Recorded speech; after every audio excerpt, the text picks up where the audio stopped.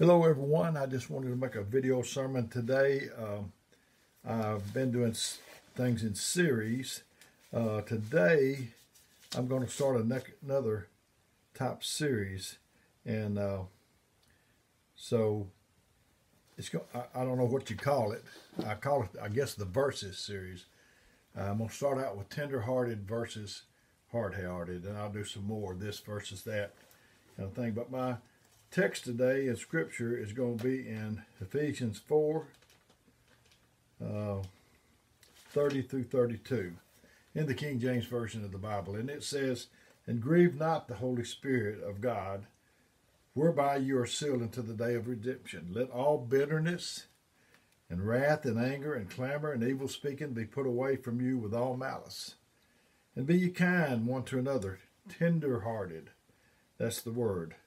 "Forgiving one another, as God for Christ's sake has forgiven you." So this is called tender-hearted versus hard-hearted. It's going to be the Verses series when we get going on it. I want to talk to you a little bit, maybe teach you a little bit, and I want you to think a whole lot. As we go into the Word of God, let the Word of God go into you. If you know something that's bad, like pride, then the opposite of that would be something good, like humbleness. Hate would be love, and so on. So that's just the way it is. It's if you can figure out the opposite, you know what something is good. If you live in a graveyard too long, you stop crying when somebody dies. You just get used to it. I want to ask you: are tears a sign of weakness? Are tears tenderness a sign of weakness? But if you're not tender-hearted, then what are you? I would say hard-hearted. And I'm going to tell you, children of God, I run from being hard-hearted. That'll get a hold of you. And if it, even Jesus wept. So it sounded like to me that he was tender-hearted. I heard a story about a judge, and there was a young man in front of him, and the judge said, "My judgment is that'll be $100. And the young man said, "I don't have it." And his mother said, "Please, Judge, have mercy on him." And the judge hit his gavel and said, "I said that will be $100. Then he put aside his robe, his judge robe. He went to the back, to the coat rack, picked up a tattered a coat, and came and put it on him. And he took the $100 out of his pocket and put on the thing, and he says, then he went back and put the judge robe back on and come back up, and he said, "I said that'll be $100, but oh, I see someone has paid the fine." And that's the way Jesus did when he went on a cross for us. Tears are a sign of being tenderhearted. I ran across a fellow, I don't even know if he had much religion at all, but he was telling me how hard-hearted he had become. Might have been a member of a gang, I don't remember. And how hard it was to get back to being tenderhearted. If you ever let that heart of yours get hard, it's going to be so hard. It would be, people say, "I know Jesus was tenderhearted," but I tell you why I choose to be a little hard-hearted and be the opposite. Because I don't want to be taken advantage of. And it is a great gift to be tender-hearted. But sometimes maybe it seems like a burden because you think people have a tendency to run over you. But the Bible says in Proverbs 16:7, "When a man's ways please the Lord, he maketh even his enemies to be at peace with him." People won't run over you. And I've told this before, but I worked at a place, and Brother Willie Wooten worked there. He was a supervisor. He wasn't my supervisor. But this fellow was giving me a hard time. And Brother Willie spoke up. And he said, "Don't you know that Brother Dale's a minister?" And that guy said, "Yeah, I know." He wasn't impressed at all. And Brother Willie said, "Well, maybe he could ask the Lord to do something good for you." And it's like a light bulb went off in that guy's head. And and then Brother Willie waited that right amount of time, and that only Brother Willie Wooten, he can do it best, I think. And then just in a minute, Brother Willie said, or he could ask the Lord to do something else to you. And I don't know whether the man thought I was going to turn him into a bullfrog or what it was, but he didn't bother me no more. God will fight your battles. Because your heart was tender and you humbled yourself before the Lord when you heard, and because you have torn your clothes and wept before me, I myself have heard, and I will indeed gather you to your fathers, and you will be gathered to your grave in peace. Your eyes will not see the disaster I'm bringing on this place. I think that's in 2 Kings 22:19-20. Josiah made a commitment to the Lord, to keep the commandments of the Lord with all his heart and with all his soul. The people he led agreed to follow his lead. Josiah goes about demolishing all the indications of idolatry and observing the Lord's Passover for the first time in many years. 2 Kings 23:25 says, before him there was no king like him, who turned before the Lord, to the Lord with all his heart and his soul, and with all his strength according to all the law of Moses, and no one like rose after him. Hang in there with me. We're going to talk about hard-hearted in a minute, okay?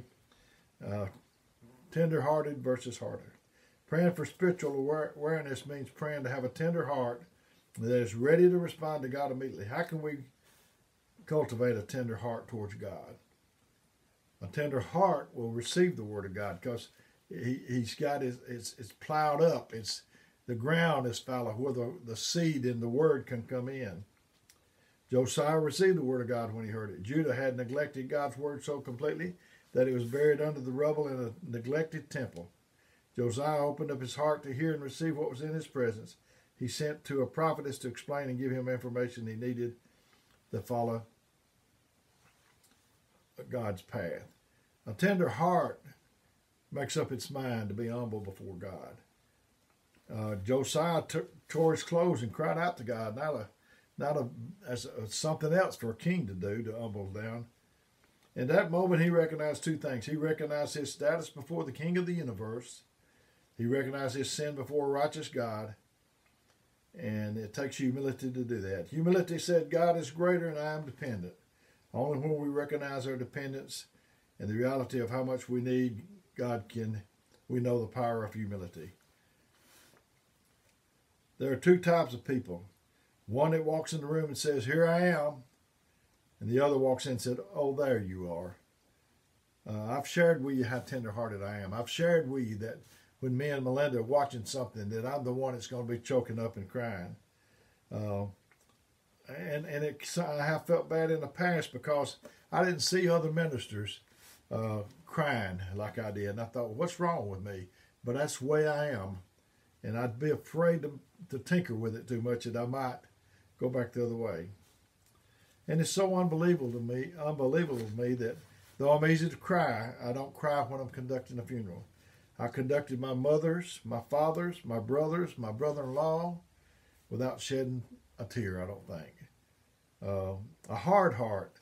Hebrews 3:7 says, wherefore, as the Holy Ghost says today, if you will hear his voice, harden not your hearts, as in the day of provocation in the day of temptation in the wilderness. It's just too easy to get bitterness. I'm afraid of it. I want to run the other way.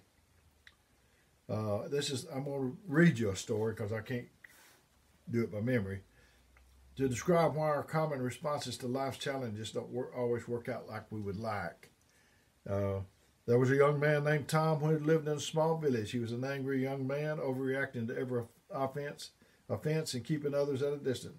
In desperation, his parents asked him to go to see an eccentric old priest who lived in the village. You know, these priests and preachers, they're kind of eccentric, aren't they? The priest was renowned for his unorthodox methods that somehow worked.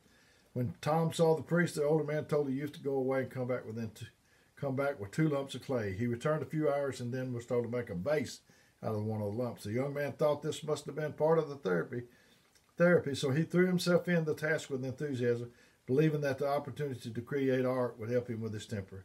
He made the vase, decorated it, put something on it to harden it. Upon completion, Tom presented a beautiful vase to the priest. He was proud of his accomplishment and believed that he was now cured of his anger issues. The priest smiled approvingly and gave the young man a hammer. Now hit the vase with this hammer, the priest said. But it will break my beautiful creation, Tom protested. Hit the vase with a hammer, the priest insisted. And Don't you like it? Isn't it good enough for you? Hit the vase with a hammer, the priest continued. Annoyed, the young man snatched the hammer from the priest and tapped it firmly. The vase immediately smashed into pieces. Now look what you've done, Tom said angrily. You've wasted all my hard work.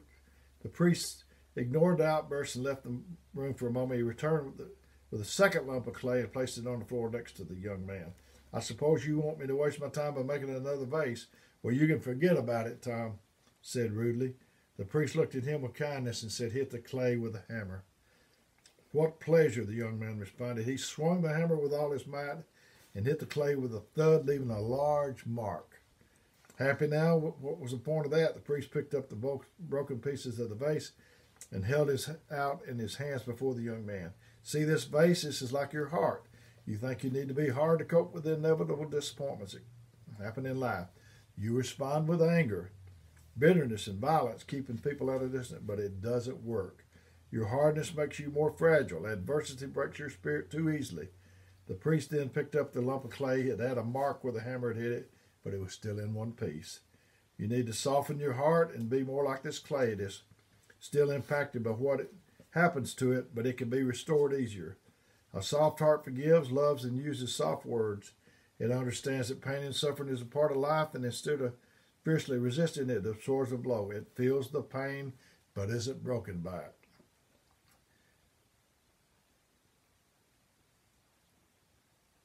Is your heart so hard that instead of protecting yourself, you're shattered when life's disappointments come? Are you impacted by outside influences more than you need to be? Do you need to soften your heart by forgiving who hurt you? What can you do better to cope with life's challenges? I know that some of this I read pretty fast, but I think you can understand it. Maybe you can go back but I didn't want to go too long.